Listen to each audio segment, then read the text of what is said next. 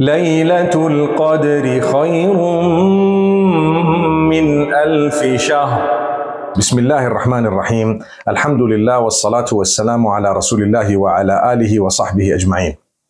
If we take a look at how Allah Almighty has blessed us and favored us, we would need to ponder over it in order for us to be able to realize the favors and the bounties of Allah upon us. Look, to begin with, within yourself.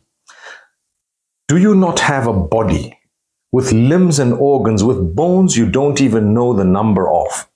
Do you not have a heart that beats more than 100,000 times a day? Do you not have all these faculties of yours? Do you not have everything you can see, you can hear? All of that to begin with, the favors of Allah. Allah Almighty tells us very clearly, وَإِن تَعُدُّوا نِعْمَةَ اللَّهِ لَا تُحْصُوهَا. If you are going to count the favors of Allah upon you, you will never count all of them, because that is the system of Allah. But the opposite is true.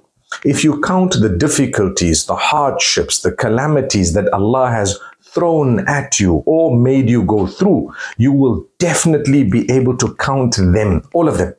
And you would be able to say, I've got this problem and this and this and this, and count them.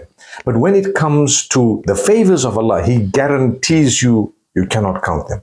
Take a look at the food. Take a look at the amount of sustenance you have.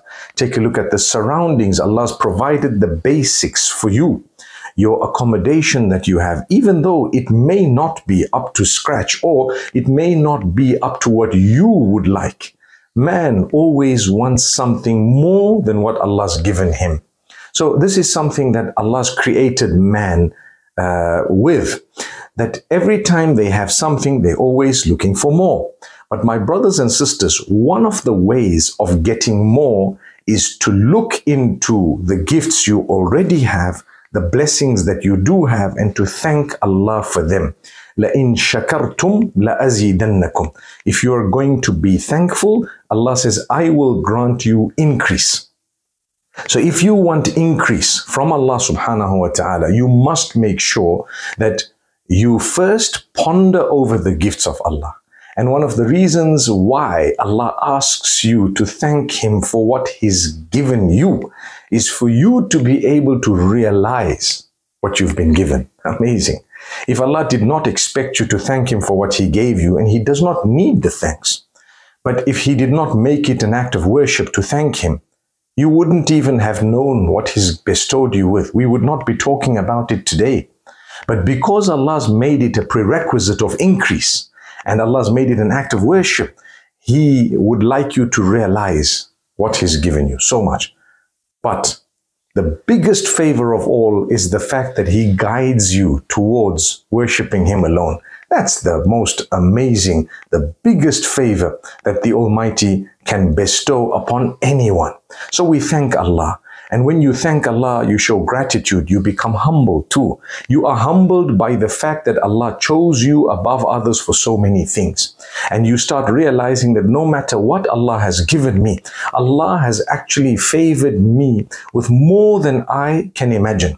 Allah's given you and I things we have not asked for, because we did not need to ask for it according to us. So surely look at those who don't have the things that we actually haven't even asked for, and we have. And they are crying for those things. They are begging for those things. And perhaps they don't have them. They may get them at some point. We've never even thought that this was a gift of Allah upon us. So thank Allah for that. Allah wants you to look at that.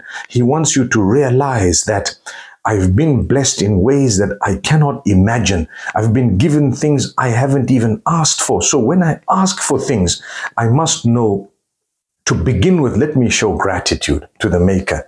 Oh Allah, you've given me, but I still want a little bit more. Oh Allah, you've bestowed me, but I'd still like you to do this for me and that for me. And then you ask yourself, what about me? How well connected am I to my Maker? Do I pray on time? Do I dress appropriately? Am I filled with modesty and good values, morals, etc.? Do I try to follow the blessed path? What do I do in my life? And as you begin to appreciate the favors of Allah and ask Him for those things that you don't have, you will automatically begin to improve as a person. You improve in the way you treat others because you realize the favor of Allah upon you. Or you begin to improve in the way you treat others because you realize that you are desperately in need of the same Allah who has created them and who has created you. So as you begin to treat them well, you become a better person. And Allah subhanahu wa ta'ala, even if He does not give you what you are asking, don't you agree? You became a better person in the process. Many of us call out to Allah for things we will never get exactly as we want. He gives it to us in different ways. One of the ways of Allah giving it to us is that He opens the doors of something better for us. And a lot of the times, that thing that is better is your connection with Him. Subhanallah. So Allah says, I know I'm not going to give this to you, but I'm going to give you something better than that. What is it? It is that you've become so close to me. How's that? So even though you don't have what you wanted exactly, but as a result, you became closer to Allah. What a big blessing. We ask Allah Almighty to grant us goodness. So my brothers and sisters, whenever we see someone who is challenged, we should be saying, Alhamdulillahi alladhi afana mimma ibtalahu bih wa faddalani ala kathirin mimman khalaqa tafdila. It's a dua. We thanking Allah subhanahu wa ta'ala for having protected us or for having granted us savior from that type of illness or negativity or disease. And He has granted us virtue when He gives virtue to some above others. And He has given us virtue over the worlds. Because as human beings, Allah has created us as what is known as Ashraful Makhluqat, the most noble of all creatures of Allah subhanahu wa ta'ala. We've been created in a unique way. Look at all the creatures around you. Man has been created in a unique way, amazing way. You look at the angels, they do not have the ability to disobey Allah. But man has the ability to obey and disobey. And man will choose to obey Allah by the help and acceptance of Allah subhanahu wa ta'ala. So call out to Him. And this is why the biggest favor of Allah upon you and I is guidance. If Allah has guided you to the straight path, there is no bigger gift that He could have bestowed you and I with. So every day when you ask Allah, Ihdina as-sirat al-mustaqim, at the same time, we thank Him for having made you a Muslim. Alhamdulillah. We thank Allah for making us Muslims. Like we say after we've eaten, Alhamdulillahi alladhi at'amana wa saqana wa ja'alana min al-muslimin. We thank Allah, all praise is due to Allah who has fed us, who has quenched our thirst, and who has made us Muslims. So we're thanking Him. That's just one example. So many examples where we should be thanking Allah for making us mu'mineen and believers, for granting us the acceptance to fulfill our 5 daily prayers, granting us the acceptance to do the right thing. And this is why then we ask Allah, oh Allah, strengthen us, make us strong so that we can do whatever makes you happy. We can do what we're supposed to be doing. Strengthen us to do the right thing. Strengthen us towards belief. Strengthen us towards that which will please you, and keep us away from that which will displease you. Keep us away from that which is going to earn your wrath, and so on. So these are the favors of Allah. When you thank Allah, and when you ponder over the favors of Allah upon you, and when you realize how favored you are, you may even feel, you know what, I'm asking Allah for things that I don't really need.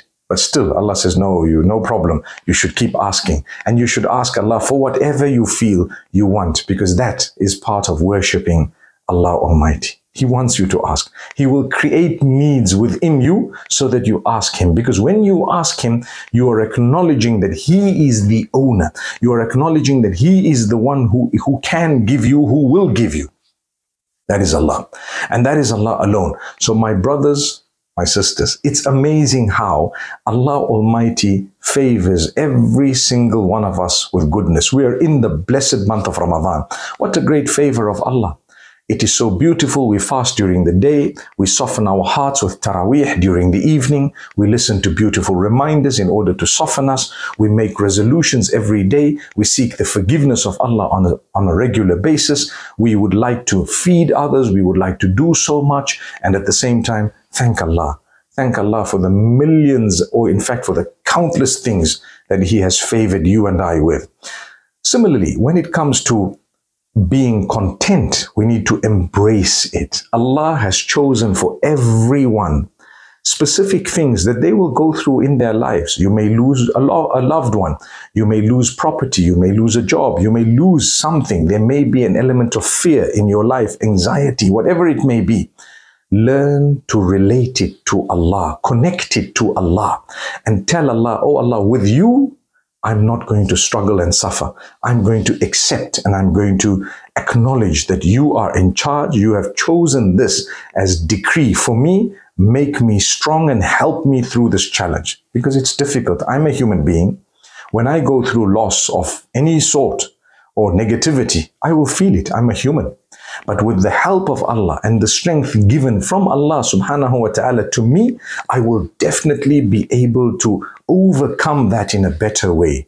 And that's what's called contentment. I'm content. Even though I'm struggling, I'm suffering, I'm going through so much more than other people, but I always look at those who have less than me. I always tell myself it could have been worse. As a believer, that's what we're taught. Look at those who are going through much more than you in terms of hardship, and always tell yourself, I'm favored. I'm definitely favored above others.